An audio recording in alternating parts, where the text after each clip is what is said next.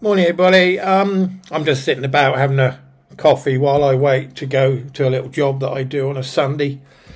I was just thinking to myself, there's a post came up on Facebook which sort of rattled my cage. Well, not rattled my cage, but made me think a bit. And that was what people were eating in the 1960s. But what it did was, it made me think back. Now, I'm 62. I was born in 1962, actually. I was born a year before President died. President Kennedy was assassinated. And that's like a different world then. I mean, to think that I'm 62 years old, I'm still on this planet, and the world has changed so much. I'll give you a rough idea. I mean, as far as I can remember back, when I go right back into my early childhood, which I sort of struggle to do at this age, I suppose, but I can remember the Beatles being live on Top of the Pops. I can remember the moon landing. I can remember that Sunday morning I sat with my grandfather at the farm where I was brought up on a black and white telly watching Neil Armstrong step on a very fuzzy, incomprehensible picture of Neil Armstrong stepping onto the moon and saying them immortal words. I can remember the Vietnam War going on. I can definitely remember that news clip of the young girl burnt all over come running down that street away from an napalm attack.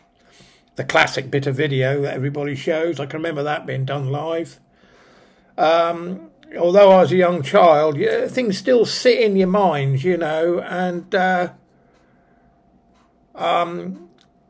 I can even remember Aberfan when the kids got killed in the primary school. I mean, I would have been 4 or 5 then, but I can remember everybody being really shocked in the house. We lived in Burnham on Crouch then, and that's when my father was just separated from my mother. And I can remember sitting there, and Dad was nearly in tears. I mean, he was only a young man then. I mean, he's dead now, God rest his soul. But I can remember him going on about how, you know, these kids are the same age as you know, and stuff like that. So I can remember that happening.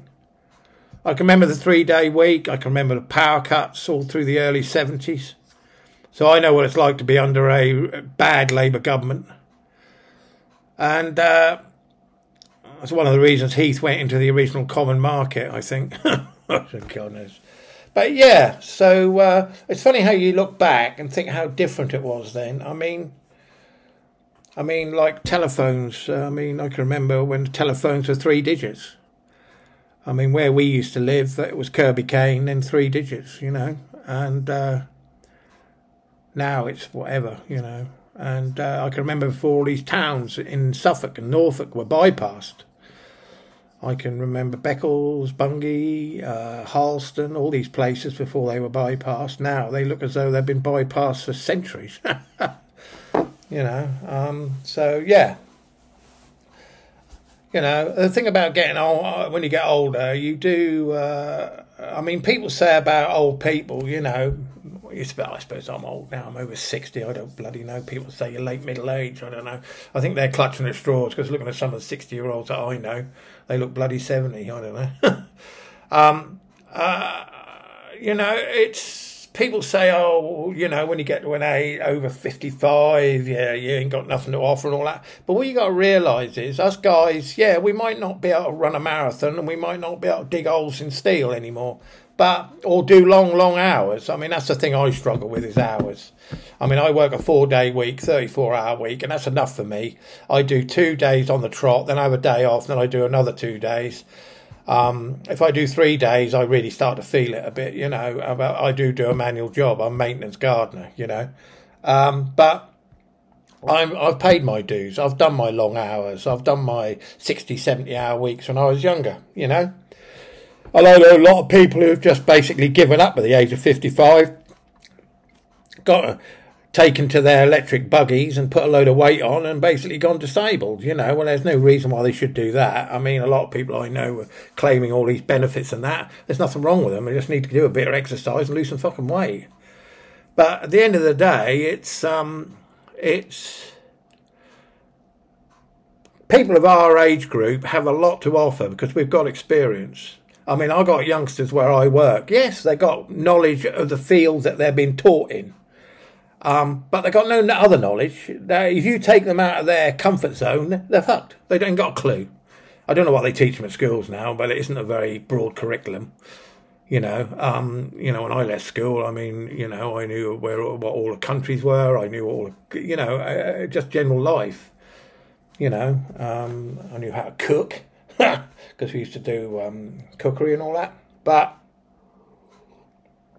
they don't seem to know anything now. They know a lot about computers and IT and social media and how to make themselves look orange, But as far as life in general, and because they've got such little knowledge, they can't talk.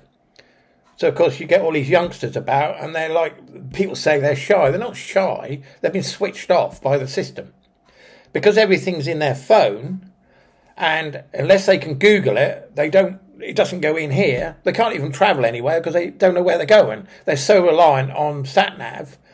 When years ago I drove a van around this part of England, I prided myself that anywhere east of Cheltenham, south of, say, Doncaster, and north of the Thames, to the east coast, I could pretty much drive within about 5 miles of any address in that area off the top of my head.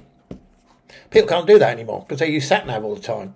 So when you talk about going to, say, the Lake District and what roads you're going to use, they just look at you blankly because they don't know what the fuck you're talking about, because all they're used to doing is putting an address in their sat-nav and then going, which is great until the sat-nav packs up or they lose their phone. Then they're completely bollocks because they've got no idea where they are. They've got no sense of direction. They ain't got a clue. So I think in some respects these modern devices work against you, I think the mobile phone is a wonderful thing. I'm not a Philistine, I've got an iPhone 14 Pro. I use it all the time. I have got a little Facebook account. I used to have a big one with all my photographs because I'm a bit of a photographer but it just got full of numpties basically. So what I did was I totally closed it, and I've just got people on mine now who I actually know and who I interact with. So that's knocked it from about 800 down to 100. And really, I could go down as low as 50, really, and that'd be enough. My Instagram is a lot higher. That's at 4,500. But that's because I do a lot of black and white photography, and that's why that's high. But most of them are scammers, I expect. And then I do my little YouTube channel, which is just me, a bit of fun, really. So looking back, I think because people often say to me, "Oh, Julian, you know a lot. Every time I ask you a question, you always seem to know the answer." I said, "Well, no, I'm not any more intelligent than you are. It's just that in 50 odd years, since I was about 12, 13, I've worked to some degree, or done something. I've done so much in my life. I'm not one of these people who get stuck in the same job for 40 odd years. The most I ever stick a job is probably about 5 or 6. So I change a lot, and I've done lots of training and what have you, and I've been all over Europe and various bits and pieces. So it all goes in your brain pan, and at the end of the day, I'm not any more intelligent than you. It's just the fact that I've done a lot more, so I've remembered a lot more. So when people ask me about certain things, I say, well, this is what this is. And they go, ooh. How do you know that? I said, well, I read books. I go on the internet. I read the internet. I travel. You sort of pick it up, So it's a bit worrying when you got people in their 20s think that Spain is a county in England.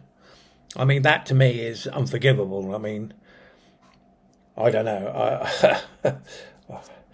I don't know how the hell you can go through 6 years of education, secondary education, and not know Spain as a country in Europe. I don't know. But that's another story. Okay, I'm going to shoot because I've got to go to work in a little while. And there's a big hall near me where I do a bit of gardening work. And it's blowing a gale, but I can't go when I normally go because Julie wants to go to Braintree Village next week, so that's the day that I normally do it. So I've had to move the day to today while she's at work. So I'm not going to go and get my arse blown off for 4 hours, but happy days. Right, okay then. Speak to you all later. And don't forget to subscribe. It all helps. My numbers are gradually going up. I've only been doing this properly for a few months, and I'm up to 333, I noticed. I would like to hit 1,000. I think once you hit 1K, I think you feel as though you're sort of getting somewhere then. See you later.